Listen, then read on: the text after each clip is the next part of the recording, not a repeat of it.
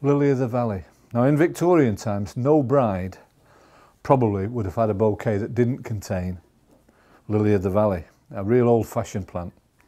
In and out of fashion over the years, but beautiful nonetheless. Lovely, fragrant, bell-like flowers, a beautiful thing. There's only a couple of varieties, but there is a giant one out. Really nice, come in packs of 10 in the catalogue. They're called pips.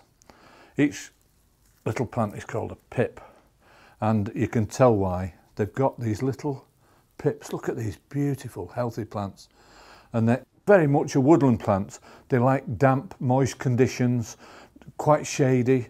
On a shady patio, these will go beautiful in a pot like this. Soak them in water. I'll just put them on. Soak them in water, say overnight. Make sure that these desiccated plants take up as much moisture as they can before you plant them. And then really in a pot this size, 10 of these giant ones will be beautiful. The leaves seem to hide the flowers and the flowers droop over. And you can cut the flowers if you want, but I like them in a pot. To see, and the perfume, oh, the perfume is beautiful.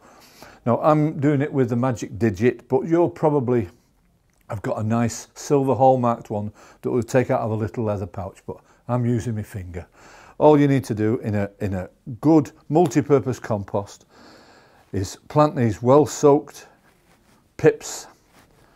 It really is as simple as that. Now these are called Bordeaux because they're the giant ones, but out in the woodland garden these will create a big clump. These will give you joy and pleasure for many years to come, and you can plant the plants that your granny knew as a girl. Beautiful.